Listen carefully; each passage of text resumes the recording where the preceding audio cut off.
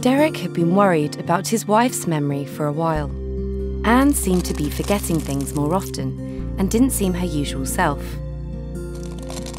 Derek plucked up the courage to talk to her, and they agreed to visit their GP and ask his advice.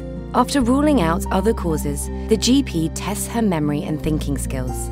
The results aren't clear, so Anne is referred to a memory assessment service.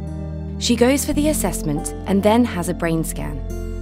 Supported by research on past patient data, the specialist uses the test results to confirm Anne has dementia.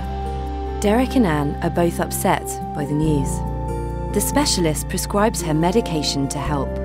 With Anne's permission, the pharmacists check her summary care record to see what other medications she's taking. They realise that one of the new drugs would interact badly with an existing medication, so the doctor prescribes a different drug.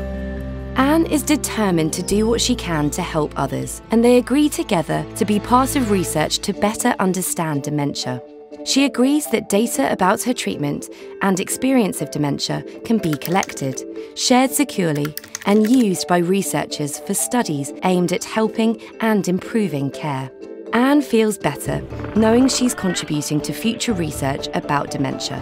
Sharing patient data could one day make all the difference in faster diagnosis and better treatments for conditions such as dementia.